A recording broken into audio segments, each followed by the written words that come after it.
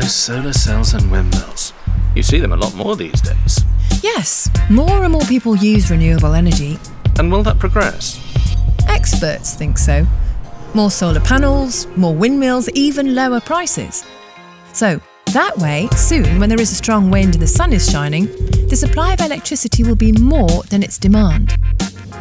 In Germany, that already happens at times because they have so much wind and solar energy. But where does all that extra electricity go? That's a good question, because on our electricity grid, we have to use the same amount of electricity that is being produced. It would be a shame if we didn't use the electricity that is generated, especially if we do need it later when there's suddenly no wind, so we want to store that electricity. Oh, how? Storing electricity is what we do already. Look at your smartphone, for example. You charge it up, the battery stores the energy that you can use later. But that's never enough, is it? That's right. So we have to find something that's bigger that can store a lot of energy. These days, there are lots of big machines that run on batteries, that you can even drive. That can take you hundreds of miles. Electric cars? Yes, an electric car is basically a large battery on wheels, and there are more being made. It's expected that there will be up to 1 million by 2025 in Holland alone.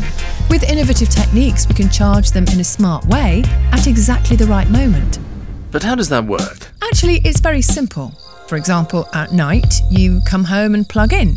An app knows that you will need your car the next morning and charges it throughout the middle of the night when there is strong wind and little demand for electricity. Smarter use of electricity without you having to think about it. Aha. And during the day, you charge the battery when the sun is at its strongest. And then the electric car makes sure that all the electricity from the wind and sun is used at 100%. Yes, exactly. With smart charging, we make sure the abundance of electricity from the sun and wind is used to charge our cars. Live off the wind and drive on the sun.